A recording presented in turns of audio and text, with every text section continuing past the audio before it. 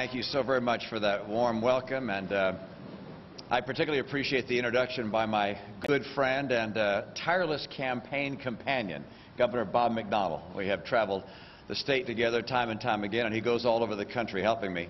He is also showing here in Virginia what conservative time and time again, and he goes all over the country helping me. He is also showing here in Virginia what conservative leadership can do to build a stronger economy. And thank you also to Congressman Goodlatte for joining us today. I appreciate his service and leadership. And particular thanks to General P. I appreciate his invitation to be with you today at the Virginia Military Institute. It's a privilege to be at an institution like this. It has done so much for our nation, both in times of war and in times of peace. For more than 170 years, VMI has done more than educate students. It has guided their transformation into citizens, warriors, and leaders. VMI graduates have served with honor in our nation's defense, just as many are doing today in Afghanistan and in other lands. And since September 11th attacks, many of VMI's sons and daughters have defended America, and I mourn with you the 15 brave souls who have been lost. I join you in praying for the many VMI graduates who are right now serving in harm's way. May God bless all who serve and all who have served. Of all the VMI graduates, none is more distinguished perhaps than General George Marshall, the Chief of Staff of the Army, who became Secretary of State and Secretary of Defense, who helped vanquish fascism and then planned Europe's rescue from despair. His commitment to peace was born of his direct knowledge of the awful costs and consequences of war. General Marshall once said, quote, "The only way human beings can win a war is to prevent it." Those words were true in his time, and they are true in our time. Last month, our nation was attacked again. A U.S. ambassador and 3 of our fellow Americans are dead, murdered in Benghazi, Libya. Among the dead were 3 veterans. All of them were fine men on a mission of peace and friendship to a nation that clearly longs for both. President Obama has said that Ambassador Chris Stevens and his colleagues represented the best of America, and he's right. We all mourn their loss. The attacks against us in Libya were not an isolated incident. They were accompanied by anti-American riots in nearly 24 other countries, most in the Middle East, but also in Africa and Asia. Our embassies have been attacked. Our flag has been burned. Many of our citizens have been threatened and driven from their overseas homes by vicious mobs shouting death to America. These mobs hoisted the black banner of Islamic extremism over American embassies on the anniversary of 9/11. As the dust settles, as the murdered are buried, Americans are asking how this happened, how the threats we face have grown worse, and what this calls on America to do. These are the right questions. And I've come here today to offer a larger perspective on these tragic recent events and to share with you and to share with all Americans my vision for a freer, more prosperous, and more peaceful world. The attacks on America last month should not be seen as random acts. They're expressions of a larger struggle that is playing out across the broader Middle East, a region that's now in the midst of the most profound upheaval in a century. And the fault lines of this struggle can be seen clearly in Benghazi itself. The attack on our consulate there on September 11, 2012, was likely the work of forces affiliated with those that attacked our homeland on September 11, 2001.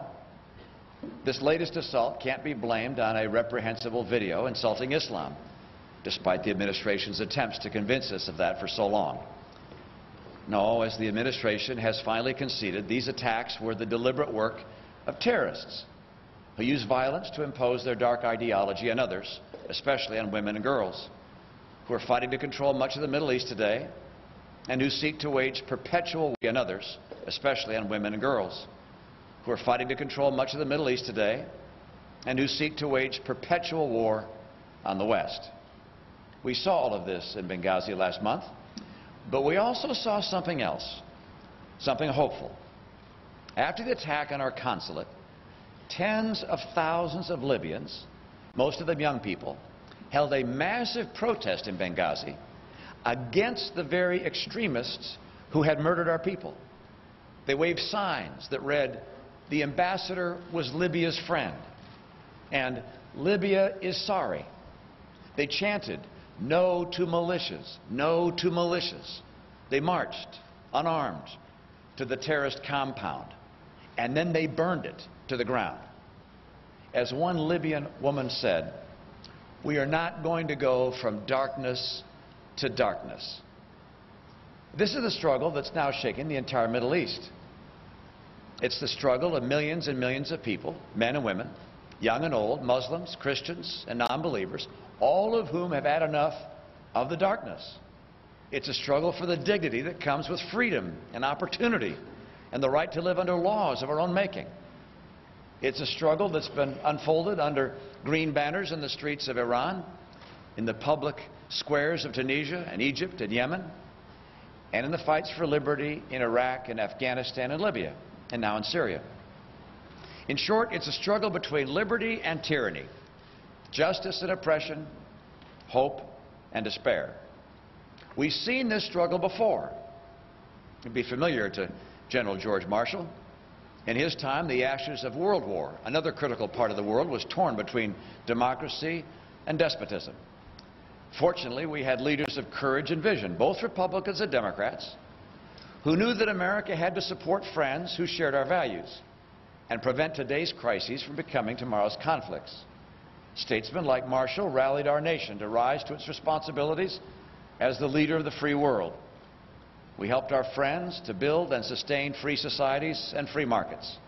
We defended our friends and ourselves from our common enemies. We led. We led. And though the path was long and uncertain, the thought of war in Europe is as inconceivable today as it seemed inevitable in the last century. This is what makes America exceptional. It is not only the character of our country, it is also the record of our accomplishments. America has a proud history of strong, confident, principled global leadership, a history that's been written by patriots of both parties. This is America at its best, and it is the standard by which we measure every president, as well as anyone who wishes to be president. Unfortunately, this president's policies have not been equal to our best examples of world leadership, and nowhere is this more evident than in the Middle East. I want to be very clear. The blame for the murder of our people in Libya and the attacks on our embassies in so many other countries lies solely with those who carried them out, no one else. But it is our responsibility and the responsibility of the President to use America's greatest power to shape history, not to lead from behind, leaving our destiny at the mercy of events. Unfortunately, that's exactly where we find ourselves in the Middle East under President Obama. The relationship between the President of the United States and the Prime Minister of Israel, for example, our closest ally in the region, has suffered great strains. The President explicitly stated that his goal was to put daylight between the United States and Israel, and he succeeded. This is a dangerous situation that has set back the hope of peace in the Middle East and emboldened our mutual adversaries, especially Iran. Iran today has never been closer to a nuclear weapons capability. It has never posed a greater danger to our friends, our allies, and us, and has never acted less deterred by America, as was made clear last year when Iranian agents plotted to assassinate the Saudi ambassador in our nation's capital. And yet when millions of Iranians took to the streets in June 2009, when they demanded freedom from a cruel regime that threatens the world, when they cried out, "Are you with us or are you with them?" the American president was silent.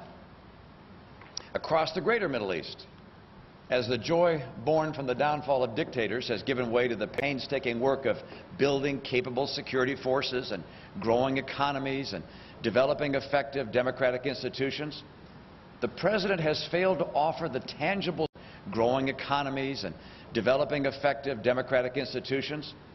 The president has failed to offer the tangible support that our partners want and need. In Iraq, the costly gains made by our troops are being eroded by rising violence, a resurgent al-Qaida, the weakening of democracy in Baghdad, and the rising influence of Iran. And yet America's ability to influence events for the better in Iraq has been undermined by the abrupt withdrawal of our entire troop presence. The President's tried. He tried, but he also failed to secure a responsible and gradual drawdown that would have better secured our gains. The President has also failed to lead in Syria, where more than 30,000 men, women, and children have been massacred by the Assad regime over the past 20 months.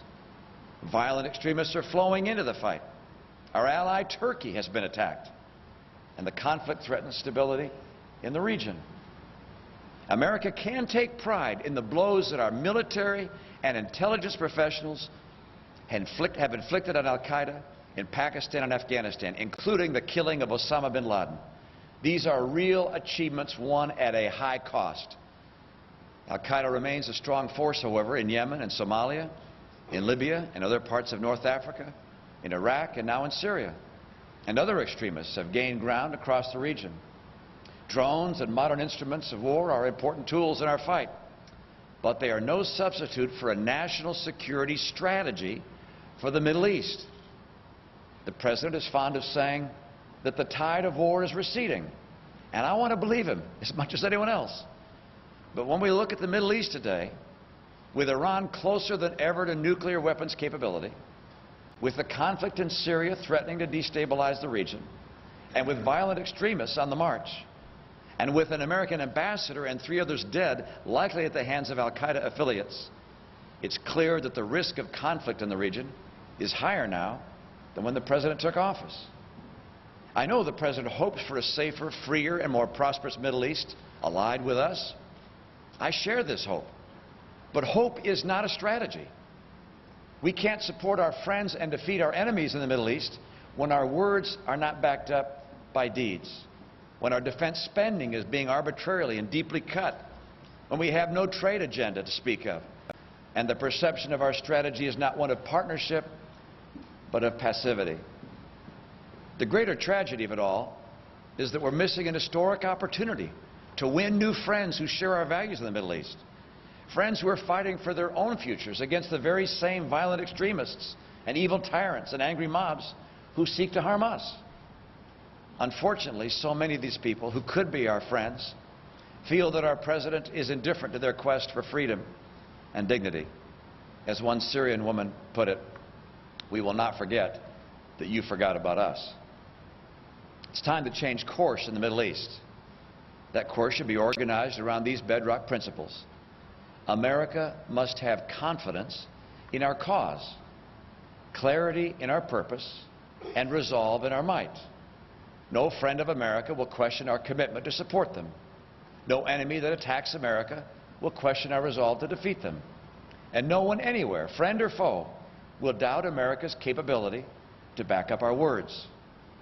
I'll put the leaders of Iran on notice that the United States and our friends and allies will prevent them from acquiring nuclear weapons capability. I will not hesitate to impose new sanctions on Iran, and will tighten the sanctions we currently have. I'll restore the permanent presence of aircraft carrier task forces in both the Eastern Mediterranean and the Gulf. And I'll work with Israel to increase our military assistance and coordination. For the sake of peace, we must make clear to Iran through actions, not just words, that their nuclear pursuit will not be tolerated. I'll reaffirm our historic ties to Israel and our abiding commitment to its security. The world must never see any daylight between our two nations. I'll deepen our critical cooperation with our partners in the Gulf, and I'll roll back President Obama's deep and arbitrary cuts to our national defense that would devastate our military. I'll make the critical defense investments that we need to remain secure. The decisions we make today will determine our ability to protect America tomorrow. The first purpose of a strong military is to prevent war. The size of our Navy is at levels not seen since 1916. I'll restore our Navy. The size of our Navy is at levels not seen since 1916. I'll restore our Navy to the size needed to fulfill our missions by building 15 ships per year, including 3 submarines.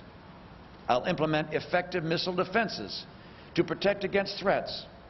And on this, there will be no flexibility with Vladimir Putin. And I will call on our NATO allies to keep the greatest military alliance in history strong by honoring their commitment to each devote 2% of their GDP to security spending. Today, only 3 of the 28 NATO nations meet this benchmark. I'll make further reforms to our foreign assistance to create incentives for good governance, for free enterprise, and for greater trade in the Middle East and beyond. I'll organize all assistance efforts in the greater Middle East under one official with responsibility and accountability to prioritize efforts and to produce results. I'll rally our friends and our allies to match our generosity with theirs.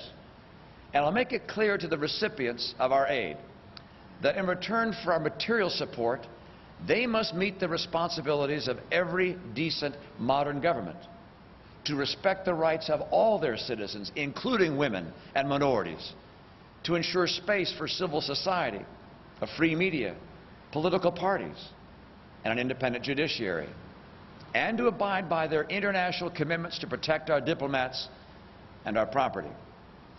I'll champion free trade and restore it as a critical element of our strategy, both in the Middle East and across the world.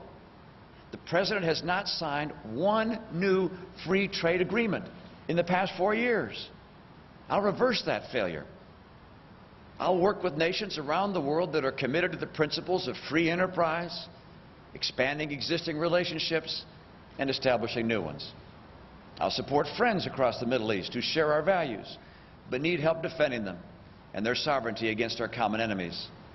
In Libya, I'll support the Libyan people's efforts to forge a lasting government that represents all of them. And I'll vigorously pursue the terrorists who attacked our consulate in Benghazi and killed our fellow Americans. In Egypt, I'll use our influence, including clear conditions on our aid, to urge the new government to represent all Egyptians, to build democratic institutions, and to maintain its peace treaty with Israel. And we must persuade our friends and allies to place similar stipulations on their aid. In Syria, I'll work with our partners to identify and organize those members of the opposition who share our values, and then ensure that they obtain the arms they need to defeat Assad's tanks and helicopters and fighter jets. Iran is sending arms to Assad because they know his downfall would be a strategic defeat for them. We should be working no less vigorously through our international partners to support the many Syrians who would deliver that defeat to Iran rather than sitting on the sidelines. It's essential that we develop influence with those forces in Syria that will one day lead a country that sits at the heart of the Middle East. In Afghanistan, I'll pursue a real and successful transition to Afghan security forces by the end of 2014. President Obama would have you believe that anyone who disagrees with his decisions in Afghanistan is arguing for endless war. But the route to war and to potential attacks here at home is a politically timed retreat that abandons the Afghan people to the same extremists who ravaged their country and used it to launch the attacks of 9/11. I'll evaluate conditions on the ground and weigh the best advice of our military commanders, and I will affirm that my duty is not to protect my political prospects, but to protect the security of the nation. Finally, I'll recommit America to the goal of a democratic, prosperous Palestinian state living side by side in peace and security with the Jewish state of Israel. On this vital issue, the President has failed, and what should be a negotiation process has devolved into a series of heated disputes at the UN. In this old conflict, as in every challenge we face in the Middle East, only a new president will bring the chance to begin anew. There's a longing for American leadership in the Middle East, and it's not unique to that region. It's broadly felt by America's friends and allies in other parts of the world as well. In Europe, where Putin's Russia casts a long shadow over young democracies, and where our oldest allies have been told we're pivoting away from them. In Asia and across the Pacific, where China's recent assertiveness, allies have been told we're pivoting away from them. In Asia and across the Pacific, where China's recent assertiveness is sending chills throughout that region, and here in our own hemisphere, where our neighbors in Latin America want to resist the failed ideology of Hugo Chavez and the Castro brothers, and deepen ties with the United States on trade and energy and security. But in all these places, just as in the Middle East, the question is asked, where does America stand? I know many Americans are asking a different question. Why us? I know many Americans are asking whether our country today, with our ailing economy and our massive debt, and after 11 years of war, is still capable of leading. I believe that if America doesn't lead, others will. Others who don't share our interests and our values, and the world would grow darker for our friends and for us. America's security and the cause of freedom cannot afford 4 more years like the last 4 years. I'm running for president because I believe the leader of the free world has a duty to our citizens and to our friends everywhere to use America's great influence wisely, with solemnity, and without false pride, but also firmly and actively to shape events in ways that secure our interests, further our values, prevent conflict, and make the world better. Not perfect, but better. Our friends and allies across the globe don't want less American leadership. They want more. More of our moral support, more of our security cooperation, more of our trade, more of our assistance in building free societies and thriving economies. So many people across the world still look to America as the best hope of humankind. So many people still have faith in America. We must show them that we still have faith in ourselves, that we have the will and the wisdom to revive our stagnant economy, to roll back our unsustainable debt, to reform our government, to reverse the catastrophic cuts now threatening our national defense, to renew the sources of our great power, and to lead the course of human events.